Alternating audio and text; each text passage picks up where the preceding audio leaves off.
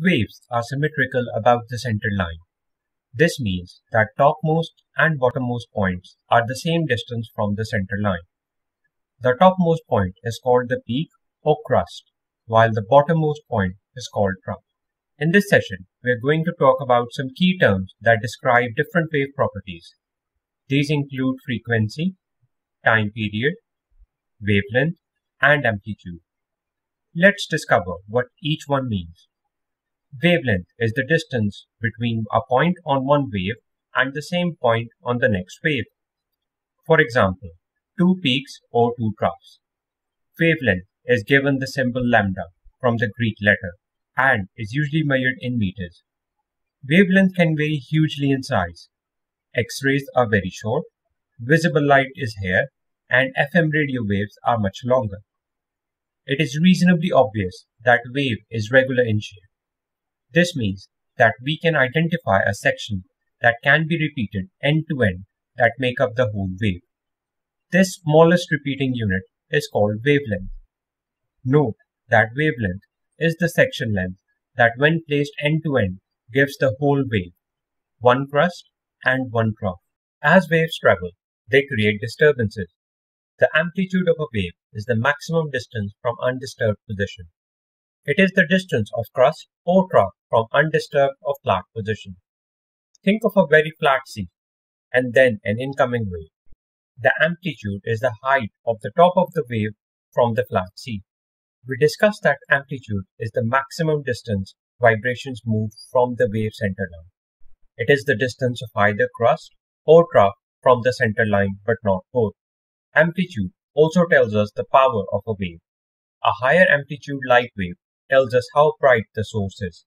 In fact, the amplitude of the wave is related to the power that wave carries. But this will be discussed in advanced level. For time being, amplitude tells us how noticeable the wave is. We already discussed what is meant by wavelength and amplitude. Let's discover what is meant by frequency and time period. Frequency of a wave is the number of waves passing a fixed point in a given amount of time. This time period is usually 1 second.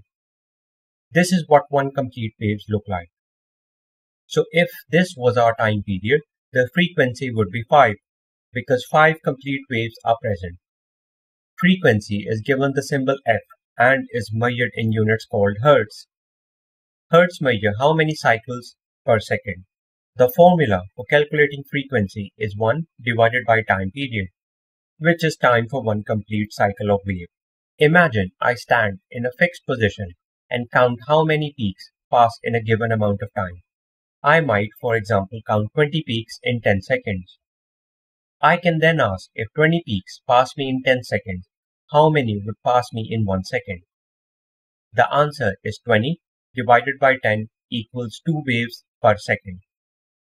I can say frequency of waves passing me is 2 Hertz.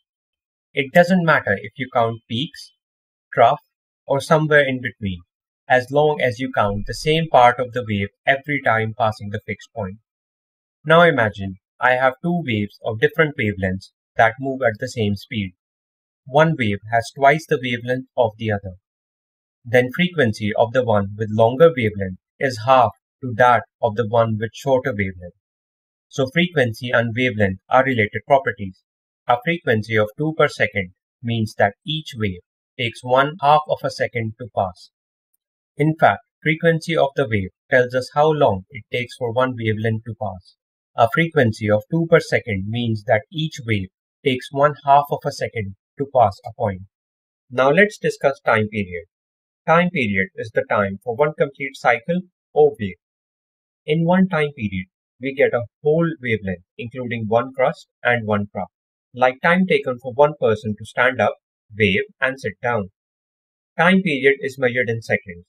When something happens repeatedly, we say that the event is periodic and refer to the time for the event as time period.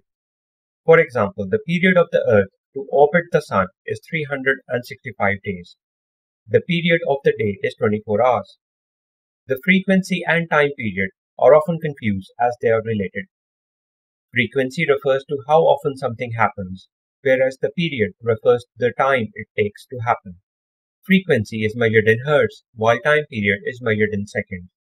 Frequency equals 1 divided by time period. Below, we are given a wave. We know how long a wave is from the wavelength. So as the wave moves forward, we know the distance traveled in this time. From this, we can work out the speed of the wave. Speed equals distance divided by time.